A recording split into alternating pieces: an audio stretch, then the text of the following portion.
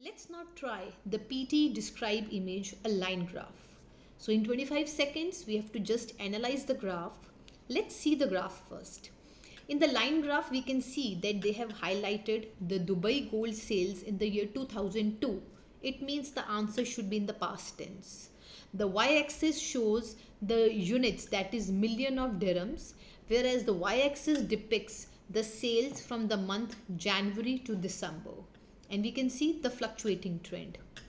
Let's start with the answer.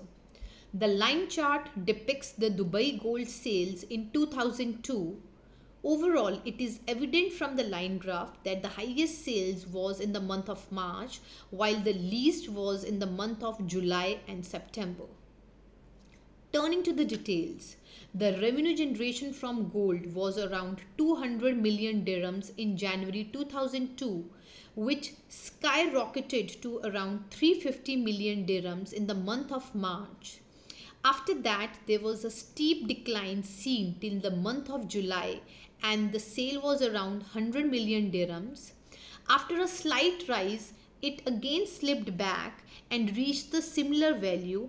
Finally, from September to December, there was a constant rise, and the sales in the month of December was just above 200 million dirhams.